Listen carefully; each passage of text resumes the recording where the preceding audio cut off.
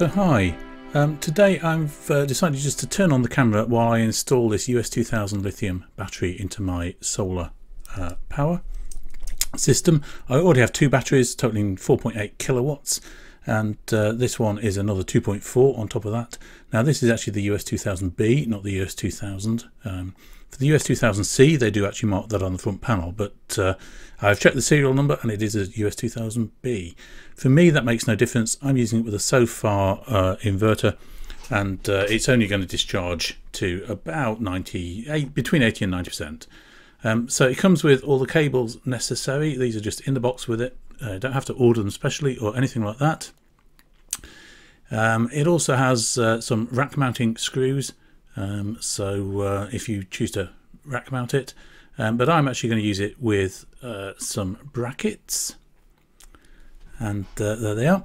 And yeah, and so these are kind of like stackable brackets. So anyway, I decided it was cost effective for me to move up from 4.8 kilowatt hours to 7.2 kilowatt hours for storage.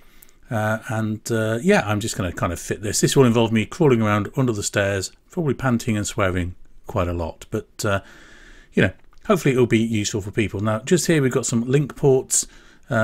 So these daisy chain together through these link ports. These are the data connections, and the on just to the left you can see there's a CAN port, and that's where the inverter joins. Now the batteries basically just join up in parallel, and as I say, in the box they do provide the cables for that, and we'll see that when I come to fit it.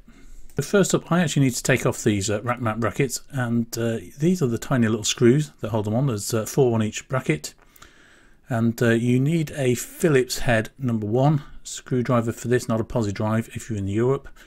And what you really need to do is make sure you get really good purchase on the screw before you try and turn it, because they've sprayed the surface and the screws are slightly locked in place. They're very soft screws. If your screwdriver slips, the screw will be ruined. You're never going to get it out, and you'll have to drill it out. So yeah, make sure you get really good firm contact. Little tweak, and hopefully it will break the paint, and you can just take the screw out. Okay, next. So 7 of the 8 screws came out. The last one I had to drill, and I drilled that with a 5.5mm drill bit, which seems to be about right for the job. Just drill it through enough so the head comes off, and you can take the bracket off the side, and then you can get a pair of pliers and just remove the little stub that's sticking out. It should unscrew without any problem. So I'm going to connect up a few things like the earth leads that I'm going to use, which are actually shortened because I don't need the length of lead that they provide, and also the link leads to the data links between the units. I'm just going to pre-fit those so that I don't have to carry them all as separate bits and pieces under the stairs. This is a good time to mention though that this is 50 volts thereabouts, and on the output terminals, and can deliver about 50 amps. So yeah, it is actually quite a dangerous current and voltage.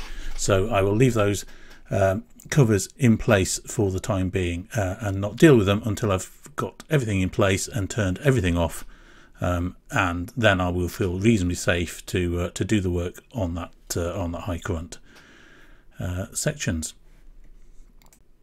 So this just leaves me to have to wiggle on the brackets. These are the stackable brackets, and yeah, and they've got little sort of pins on either side to center it up, and it only fits one way. It has a lip at the front, so you put the front one on from the front, you put the back one on from the back, and yeah, and that's it. But I like to do as much as I can while I'm not crawling around on my hands and knees underneath the cupboard. Okay, so camera under stairs, and here's the existing installation. And this was done by the so-called professionals, but it's not really very impressive, to be perfectly honest. Anyway, the US2000Cs, and yeah, you can see they're just daisy chained together. There's the data coming out of link 1 into link 0 of the bottom one, and on the right hand side we've got the paralleled up mains connections. Over on the left we've got an earth lead, and I am going to do something with that, so I don't have enough cabling to go back into the main thing, so I'm going to start earth off that, and that's fine, because if you've got a cabinet you would actually just earth the cabinet and screw all these into the cabinet. There you go. Excellent, right. Ooh. Okay. So we should now be able to do the stack of 3. And we can see some of our original connections at least. So what I'm going to do first of all is basically turn everything off. And this one as well. So these are all off now and the outputs are off. So I can do my reconfiguration. These have a little push button on them. If you don't press the push button, they don't release.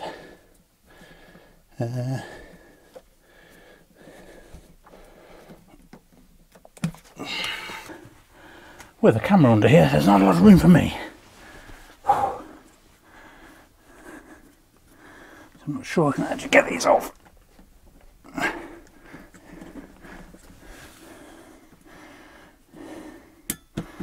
I'm not going to bother. So essentially these are all going to go in parallel anyway.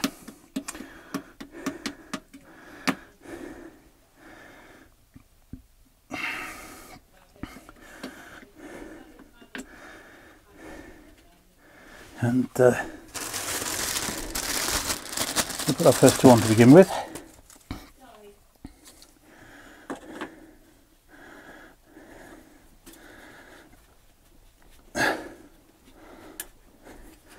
So just till it clicks.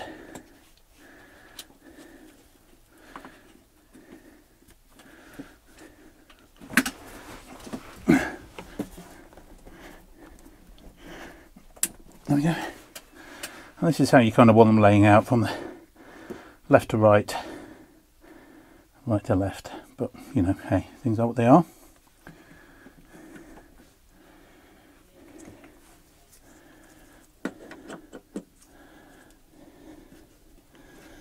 That one's clicked.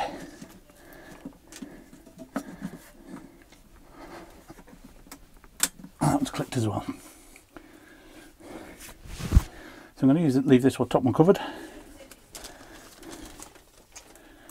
And before doing anything else, I will just sort out this earthing.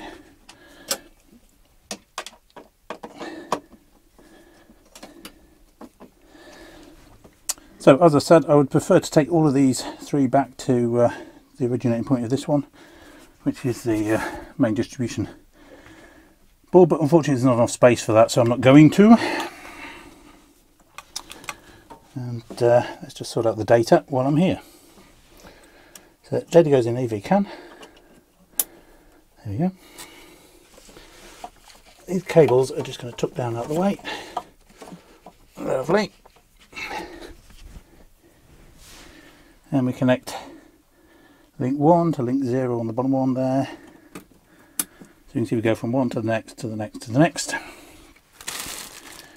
Whew. Okay, check all our wires.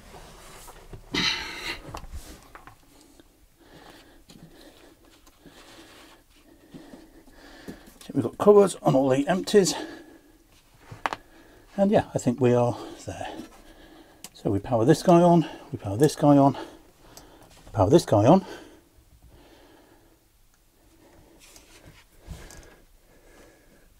Yeah, and hopefully they're all on. And then we press this button here for about a second, and he should come on. Then the next one.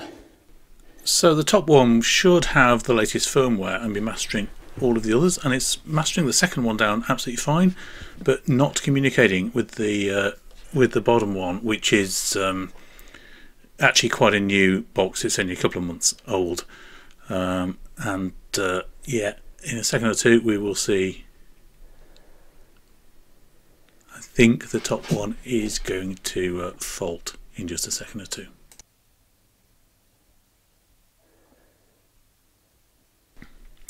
Okay, so essentially what I'm going to have to do is probably just change the order of these and make the original US2000C the master again, and put the 2000B on the bottom of the stack. By the way, if you've got a 3000C, that will always go on the top of the stack. Okay, so here they are. Let's see if we can perhaps find a little bit more light. So with the 2000B on top as the master, it didn't actually operate. That was alarming out, so I've swapped it round. It's now on the bottom, the master on the top. I prefer it that way round. I could put the master on the bottom and work upwards, but the connections don't work well that way. So here we go. We've got an existing US2000C on the top. There's the CAN bus coming in here, and here's our links. Link 1 going to link 0, link 1 to link 0. There's our configured parallel connections. So right to left, right to left, right to left, right to left. Then we pull out the negative at the bottom and the positive at the top. Blank off the 2 extras. Okay, so I think we're about there. These are installed and all 3 are working. We can see the LED flashing on the charge level there. They come 50% charged, and so I just need to modify my winter program now to charge the extra battery. So instead of charging about 6 kilowatts overnight, I will charge, sorry, about 4.5 kilowatts overnight. I'll charge 7 kilowatts overnight, and that will see me a good way through the day. I only pay 5p per kilowatt hour at night, so this is a very cost-effective way of doing it for me. I pay 15p during the day, so it makes a lot of sense to charge at night than use during the day. In the summer I have a different program because these will fully charge from the solar panels over the day. They won't essentially be used after about 9-10 o'clock in the morning, and then they'll kick in at about 9 o'clock at night, and essentially they'll last till the next day, and then they'll get their next charge. Should there be a bad spell of weather, then I can always put a program in to perhaps put a couple of kilowatts in just to top them up. But anyway, there we go. That's it. Adding an extra Pylontech US2000 into the stack of existing batteries is no big deal. You don't necessarily have to use those brackets. I like them because they just give a little bit of breathing space around the battery to stop it overheating. But if you enjoyed that, please give it a thumbs up. Comments down below, of course, and if you haven't already done so, please remember to subscribe. That's all for now. I'll see you next time. Bye.